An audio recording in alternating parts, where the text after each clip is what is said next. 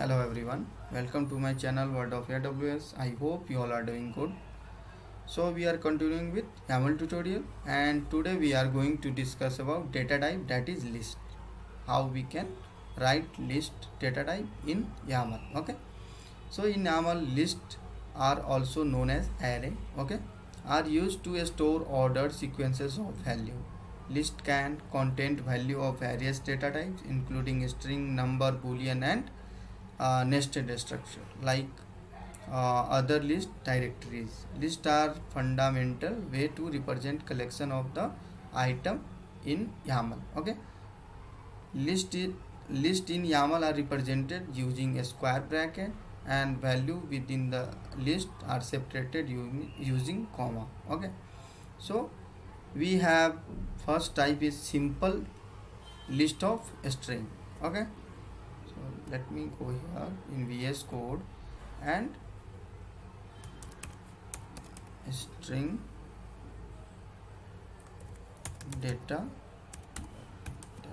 type dot YAML. So how we can write simple, let me write this as a simple list. Okay, suppose if you have fruit, like if you have fruit and in the fruit you have like various fruit like apple, orange, banana or something like that. So you can write how fruit, you can write fruits, then you can pass double quotes, you can pass hyphen, then you can write the fruit name like apple, then you can pass again, you can write mango, you can write banana, you can write kiwi, you can write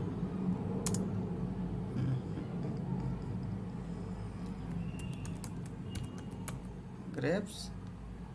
Okay, so this way you can pass the list and you can create list. Okay, so you have like this one is the key and this one is the value in the form of list. Okay, these all are the value in the form of list and this one is our key. Okay, so suppose if you have students, what we can do, how we can write it, students, then we have to give double space, then we have to use hyphen, then you can write the name of the students. Okay,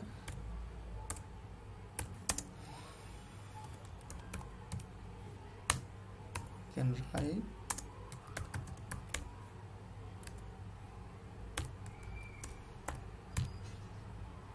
sorry, I didn't use the space here, so why it's giving the error.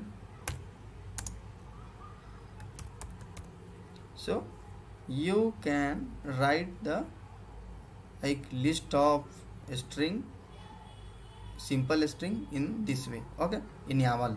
Okay, so what we have another type, so data type, that is list. So we have another list of number, so we can also define list of number in YAML. Okay, so how we can write it, so let me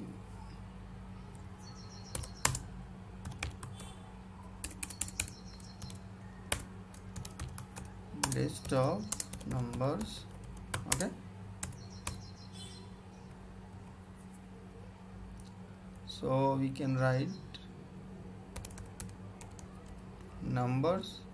Okay, then how we can write it, we have to use a square bracket, we have to write 1 2 3 4 5 or many more, you can write like this. Okay, if you have to pass any number, okay, then you have to use the square bracket, then you have to use comma to separate them.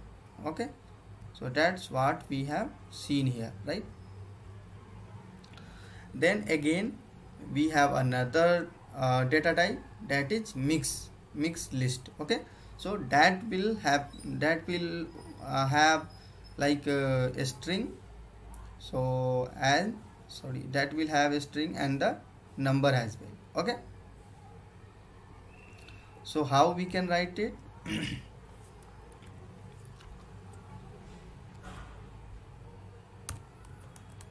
Mix data type. Okay, so I am going to comment it. Just I am writing that so you can easily understand what I am writing here. Okay, so like suppose you have class, sorry, class. Okay, and you are writing like a list of that specific student. So you are writing all the information of that student, like name, sorry. So you are writing like Rahul, right? Then you are writing his age, like 2016. Okay, then you are writing his standard, like 7th standard, right? You can write like this. So as you can see, we are passing a string as well. Okay, and we are passing number as well. Okay, so here we have key, and that is class, and we have the value in a string and as number as well. Okay, so this way we can pass mixed data type list in our YAML file. Okay, so let's go back to the document here. So another type we have list of list. Okay, so that is known as nested list. Okay, so how we can write it? So let me show you.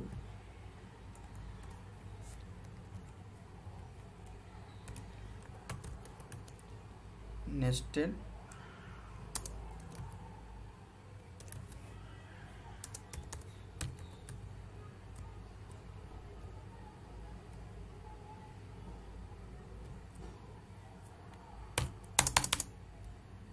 we can write like group. Okay, we can write group, we can give hyphen here, we have to use column, then we can give 2, 3, 4, then same way. So same way we have to write another, like we have to pass the comma, sorry, hyphen, then we have to write 89, something like that. Any digit you can give. So whatever your requirement is, according to that you can pass this value. Okay, so this one is the nested, like because we have like multiple list of string here, right? As you can see, this list having 2, 3 list of data, another row having 3 list of data. We can pass.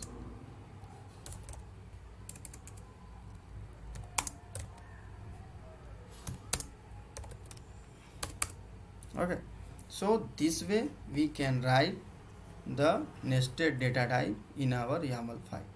Okay, so that's it for this video. I hope you found this video informative and helpful. If you have any query, then please do let me know in the comment section, and if you are new, then please don't forget to subscribe my channel, and you can check my other playlist as well that I have created for AWS from scratch. Okay, thanks for watching. See you in the next video.